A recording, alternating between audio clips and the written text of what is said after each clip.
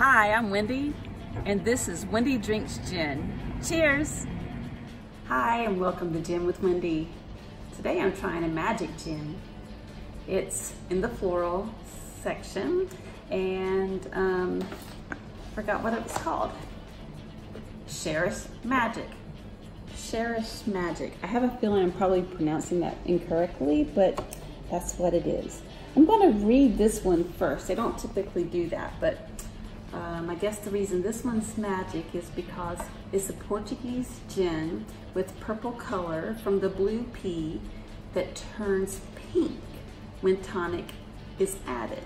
So you can see right now, and in the bottle, here's the bottle, it has a blue tint. And here it is in my glass. It looks almost purple. So let me try this magic gin. Oh, it also says floral and sweet edge. I've already smelled it. It smells like perfume. Kind of worried. The last one I had like this I couldn't drink, so we'll hope this one's better.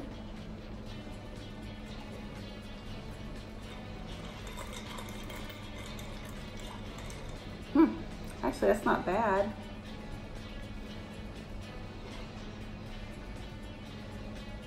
It starts off so smooth, then you taste floral, almost like sweet pea or something. What do they call it? Blue pea. Maybe that's their version of sweet pea. And then it ends a little harsh, especially because it starts off so smooth. So I'm going to add some elderflower, and let's see what happens. Don't let me down.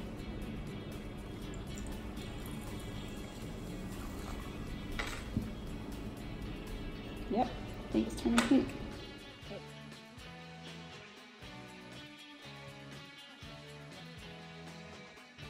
It looks more pink to me. It definitely is pink now, but I'm not sure if it's the dilution or the color change.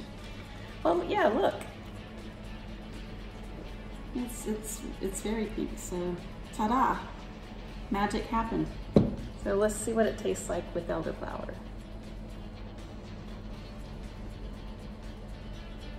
It's pretty good.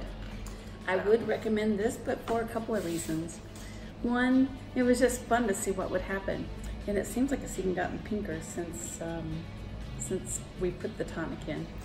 But so that was fun, and it tastes good. So what would I drink this with? I would drink it by itself. I would drink it with Eric's chocolate cake and ham sandwich. I would probably just drink it with anything. I think it would be perfectly fine.